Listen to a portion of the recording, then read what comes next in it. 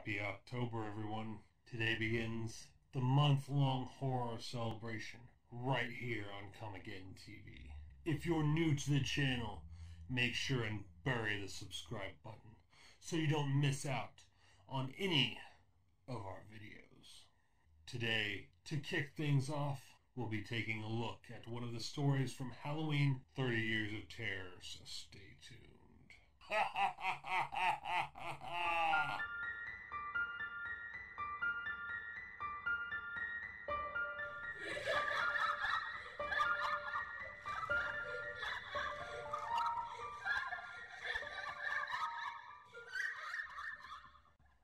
As you can see here, we have the Halloween 30 Years of Terror comic from Devil's Due Publishing. A very nice image of Dr. Sam Loomis holding Michael's mask on the cover. You have some very lightly shaded trees in the background, with leaves falling all around Dr. Loomis. On the inside cover, we get a nice little opener. Malek Akkad presents a Devil's Due Publishing Compass International Pictures production. Halloween, 30 Years of Terror. On Halloween night, 1963, 6-year-old Michael Myers murdered his sister and was incarcerated in Smith's Grove Asylum. On October 31st, 1978, Michael escaped and returned to his hometown of Haddonfield, Illinois, where he committed the most brutal mass slaughter on record and then vanished into the autumn night. Laurie Strode, Tommy Doyle, and Dr. Sam Loomis were three people whose lives were irrevocably changed by the events that happened that night. This is the story of what happened next. All stories written by Stephen Hutchinson.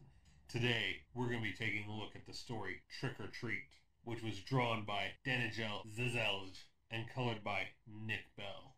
October 31st, 1978. We open just after Laurie tells the kids, "I want you to go down the stairs and out the front door. I want you to go down the street to the McKenzie's house, and I want you to tell them to call the police." In the next panel, we see Mr. and Mrs. McKenzie in their living room. Mr. McKenzie sitting in his rocking chair watching television, while Mrs. McKenzie standing off to the side in the dining room.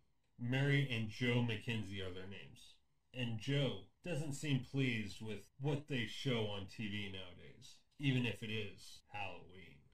Suddenly, someone begins banging on their front door. The McKenzies loved children very much, but trick-or-treating was just too much for Joe. They would turn their lights off and not answer the door for a single soul. Until tonight. It was too late, and they were knocking too loud.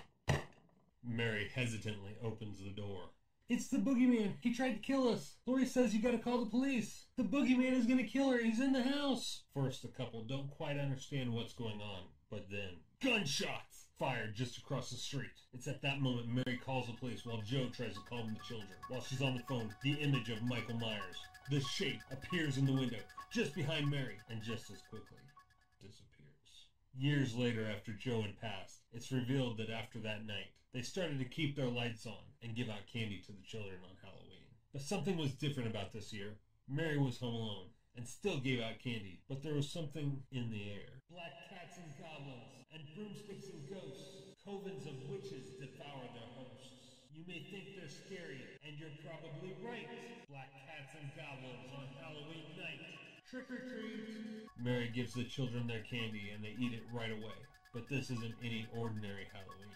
Tonight, the children, as they chew up their candy, are cut and sliced by razor blades hidden in the caramels they put in their mouths. Mary turns in surprise to find Michael sitting in Joe's chair. This is one of only two stories I enjoyed in this comic. I really liked how Hutchinson showed what happened to Michael after he fell out the window, and what became of the kids on that fateful Halloween night. I mean, we obviously knew something had happened to Tommy. He grew up and reprised his role in Halloween 6, The Curse of Michael Myers. But still, it was a nice little issue connecting to the original comic. If you have a chance, go ahead and pick this issue up. I will warn you, it is a bit pricey for what you get.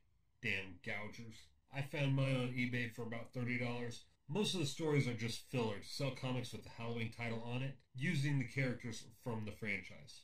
But still, if nothing else, it's a good piece of merchandise to add to your Halloween or horror collection. I'm Shannon for Comic TV. Have a happy October. Trick or treat.